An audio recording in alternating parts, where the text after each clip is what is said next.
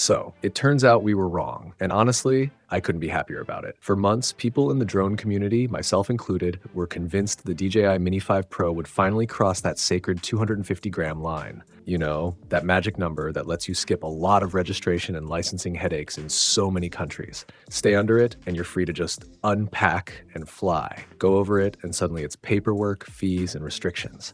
And honestly, can you blame us for expecting the worst? A 1-inch sensor, Lidar obstacle avoidance, extra cameras and sensors, plus way more processing power than any Mini before it. On paper, that sounded like a guaranteed, sorry, you're over the weight limit, please register. But somehow DJI managed to keep it under the cutoff. And I've got to say, I'm seriously impressed. Quick pause. If you love keeping up with the newest gadgets and tech news, make sure you hit that subscribe button. That way you don't have to rely on a friend texting you at 2 a.m. like, dude, have you seen this? Now, credit where it's due. This info comes from Jasper Ellens over at Drone XL. His source didn't even notice the CZ class label on the bottom, but Ellens zoomed in like he had a built-in telephoto eye. And sure enough, there it was. That tiny sticker confirmed what we were all hoping for. This whole thing actually reminds me of what Insta360 has been doing lately, packing insane features into ridiculously small devices. DJI basically pulled off the same magic here. They didn't just keep the Mini light, they kept it light while cramming in features you'd normally only see on much heavier drones. It's like taking a sports car and somehow giving it the towing power of a truck without adding extra weight. So why does this matter? Well, until now, if you wanted a drone with a 1-inch sensor, you were looking at models well over 500 grams, which meant more rules, more restrictions, more red tape. But with this, completely different story. Let's talk about that Lidar sensor. Current Minis rely on visual sensors, which aren't great in bad lighting or against tricky backgrounds. Lidar doesn't care. It's all laser pulses. That means accurate obstacle detection in the dark, in fog, or even when flying over flat, low-contrast areas. Think safer landings on rooftops, boats, or rocky terrain, and even spotting wires before it's too late. And then there's the gimbal. Rumor says it can rotate up to 330 degrees. That's about 225 degrees of usable motion for your footage, even during complex flight moves. Imagine corkscrew shots, horizon flips, and dramatic cinematic reveals, stuff you'd normally expect from a Mavic 4.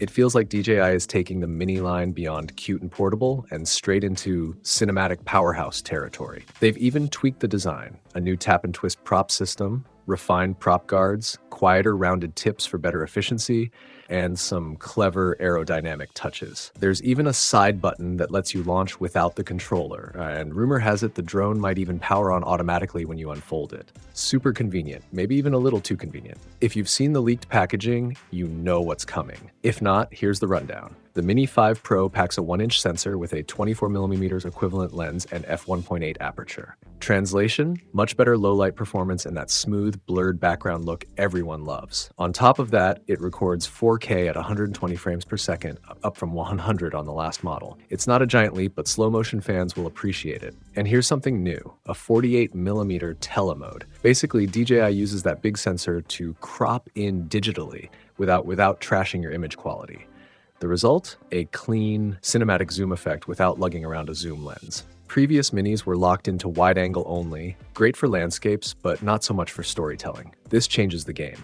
Battery life? 36 minutes. Just a couple minutes more than the Mini 4 Pro, but considering all the extra hardware, that's actually impressive. Sure, it's not the mythical 50-minute flight time people keep dreaming about. That's probably reserved for the Plus battery pack, but still, solid win. And it doesn't stop there. We're talking full omnidirectional obstacle sensing. This drone can track you whether you're running, biking, skateboarding, whatever, and it won't panic or lose track halfway through.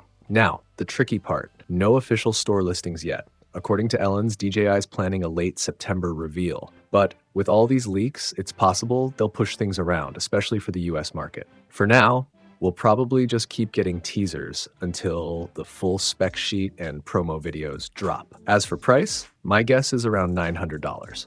But what do you think? Drop your prediction in the comments. I'd love to see where you all stand. Either way, DJI just raised the bar for what a mini drone can be. Thanks for watching. Have an awesome day, and I'll see you in the next one.